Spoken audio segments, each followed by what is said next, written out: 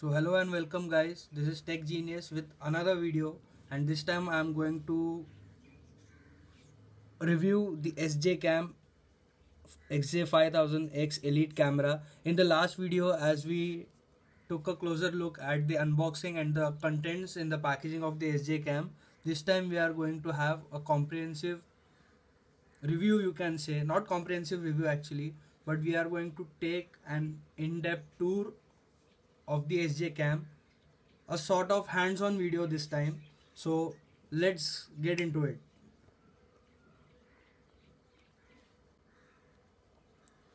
So before actually starting with the hands-on video, let's take a tour of the camera itself once again.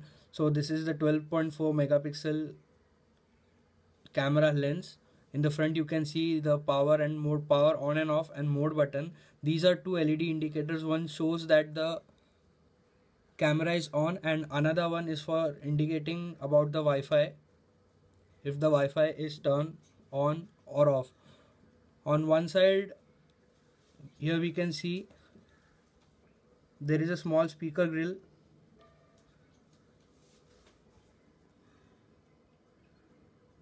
As we can see, here is a small speaker grill with a Wi-Fi button and selection rocker. This is the selection up and selection down button. On the back side we have a 2-inch LCD display with two LED indicators. On the other side we have a micro SD card slot, a micro USB port for charging and syncing the device, and a mini HDMI output to cast your camera screen on a TV or any HDMI display.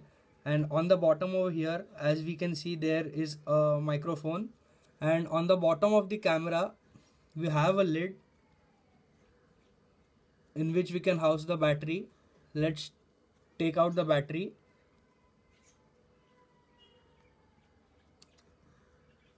It's quite difficult to take out the battery. So this is the battery. We have a small tab over here to pull out the battery of the housing. So this is a 900 mAh 3.3 watt hour battery. This is a lithium ion battery which gives the battery backup for about 70 minutes on continuous 1080p recording. Let's put the battery in its place once again.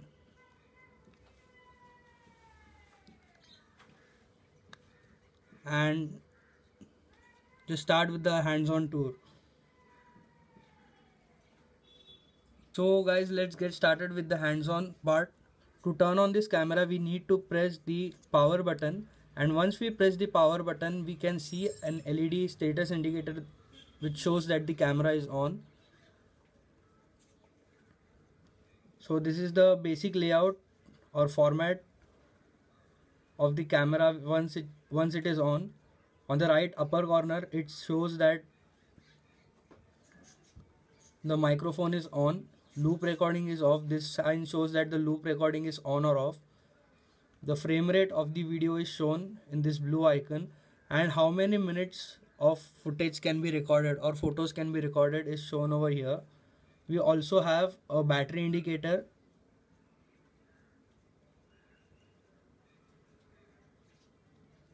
a clock, and a calendar.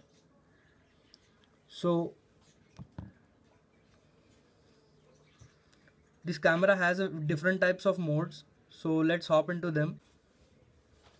The first mode we have is the video mode or the photo mode. If we select the video mode or the photo mode, we get into the video layout first, and if you want to hop into the photo mode to take still photos, we need to press the mode or the power button once. So let's do it and see what happens. So after pressing the mode button we get into the photo mode to click still photos, and if we press that again we get into the different modes. Once again, the second mode is video lapse. So basically in video lapse we get to see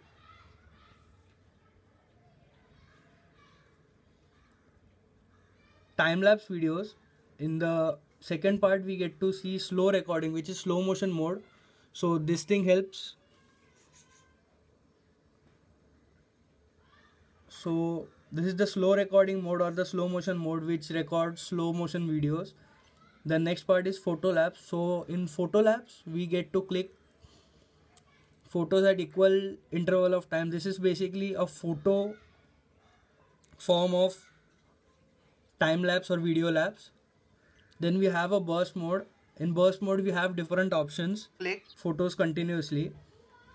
The next option is long exposure photos. Long exposure photos are basically used for clicking photos in low light. Then this mode is underwater mode. As you people know that this camera is waterproof of up to 30 meters. So this mode can be used while going underwater or diving or using this camera underwater. The next mode over here is TV out mode. So we can use the camera to watch our videos or photos on any HDMI screen on your TV. So this mode can be used that time. Another mode is motion detection mode.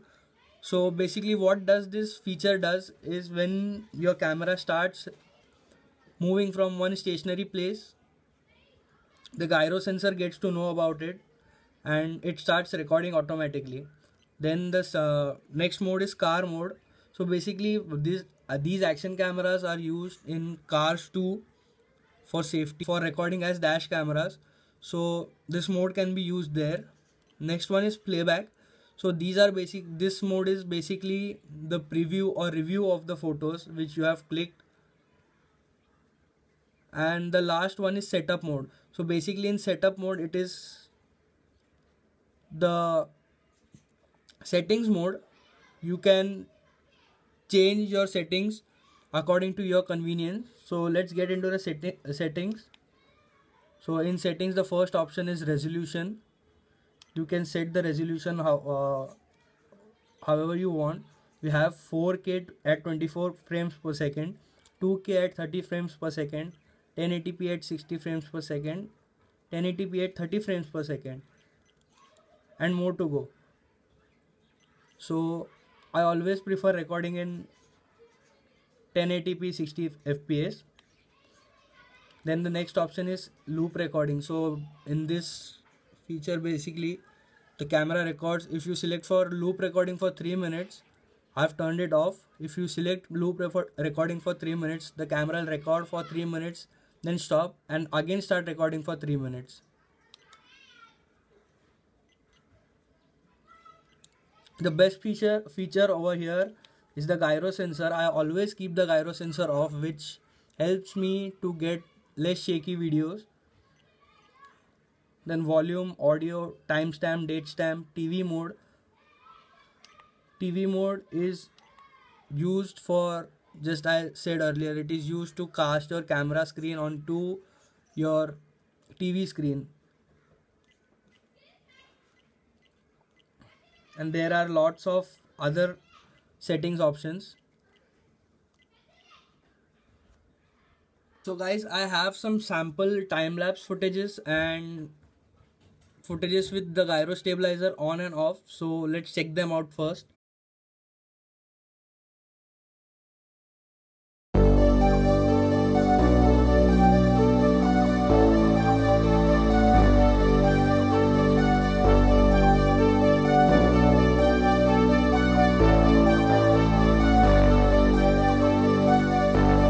Fill me out with your smile. Now the sunshine brings the light. Fill me out with a flame. I will let you in this game. Take me out when I'm down. 'Cause with you I'm safe and sound. Safe and sound. Safe and sound. Safe and sound. Safe and sound. Safe and sound. Safe and sound.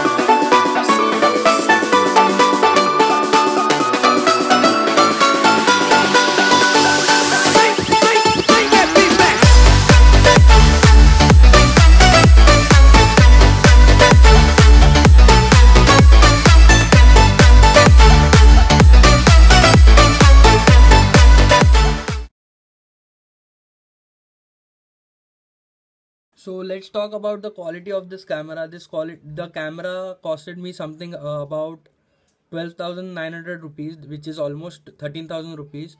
According to me, this is the best budget camera, best budget action camera actually, I can say. As compared to GoPro, this camera gives you a hell lot of accessories to use.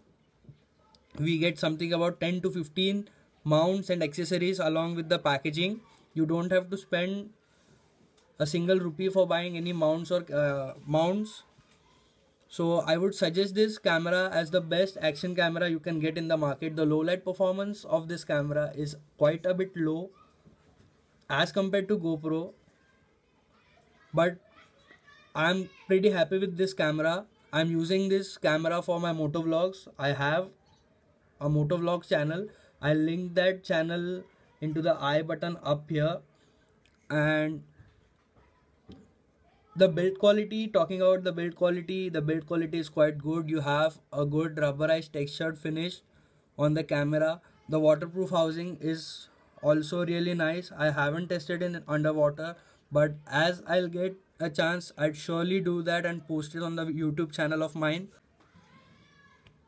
The image quality of this camera is really very good as compared to other cheap action cameras. So I would suggest and recommend you guys, those who are looking for an action camera in a budget price, I would say that rather than going for expensive GoPros, go for this SjCam SJ5000x Elite. This is a best buy for beginners, beginners looking for action cameras for motovlogging or any other stuff. This is the best camera I would suggest you all to buy. So that's it for the review and hands-on. And yes, this is absolutely the best budget camera in the market you can get.